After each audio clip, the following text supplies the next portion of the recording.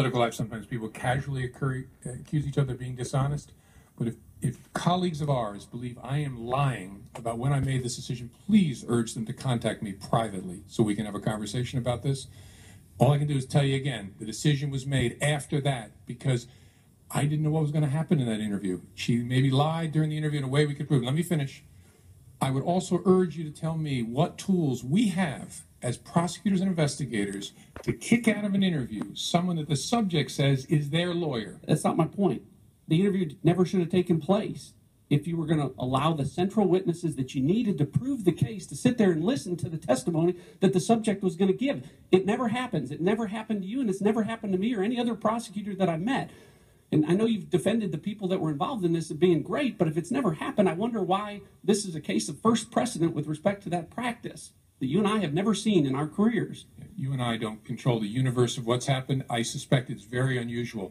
A key fact, though, that maybe is leading to some confusion here is we had already concluded we didn't have a prosecutable case against Heather Samuelson or Cheryl Mills at that point. If they were targets of our investigation, maybe we would have canceled the interview. But frankly, our focus was on the subject. The subject at that point was Hillary Clinton.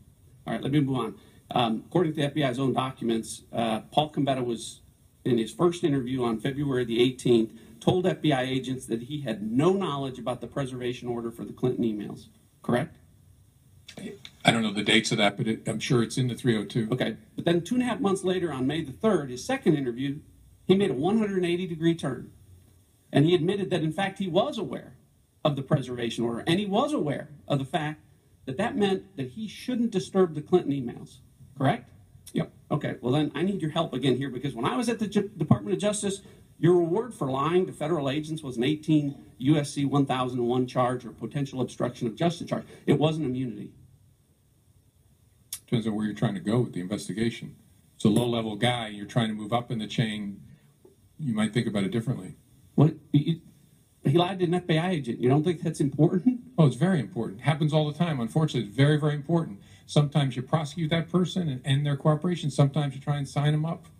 But if they lie to an FBI agent after they're given immunity, they violated the terms of their immunity agreement. Oh, sure, after the agreement. And so that's my point. He shouldn't have immunity anymore. Oh, I'm sorry, I may have misunderstood you. He lied to us before he came clean under the immunity agreement and admitted that he had deleted the emails. No, not according to the FBI's documents. He had the immunity agreement in December of 2015. These interviews took place in February and March and May of this year, 2016. Combetta? Combetta. Okay, then I'm confused and misremembering, but I don't think that's right. Okay. Everything. Do you think that any laws were broken by Hillary Clinton or her lawyers? Do I think that any laws were broken? Yeah. I don't think there's evidence to establish that. Okay. Well, I think you're making my point when you say there's no evidence to establish that. Maybe not in the way she handled classified information, but with respect to obstruction of justice. And you've got a pen here. I just want to make sure the record's clear about the evidence that you didn't have, that you can't use to prove. So this comes from the FBI's own report. It says that the FBI didn't have the Clintons' personal Apple server used for Hillary Clinton work emails. That was never located, so the FBI could never examine it. An Apple MacBook laptop and thumb drive that contained Hillary Clinton's email archives was lost, so the FBI never examined that. 2 BlackBerry devices, provided the FBI didn't have SIM cards or SD data cards. 13 Hillary Clinton personal mobile devices were lost, discarded, or destroyed with a hammer, so the FBI clearly didn't examine those.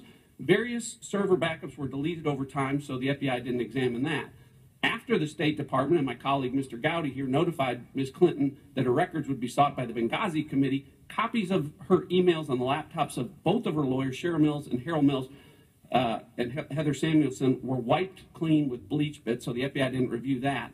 After those emails were subpoenaed, Hillary Clinton's email archive was also permanently deleted from the Platte River Network with bleach bit, so the FBI didn't review that. And also after the subpoena, backups of the Platte River server were manually deleted. Now, Director, hopefully that list is substantially accurate because it comes from your own documents. My question to you is this. Any one of those in that very, very long list, to me, says obstruction of justice. Collectively, they scream obstruction of justice. And to ignore them, I think, really allows not just reasonable prosecutors, but reasonable people to believe that maybe the decision on this was made a long time ago not to prosecute Hillary Clinton.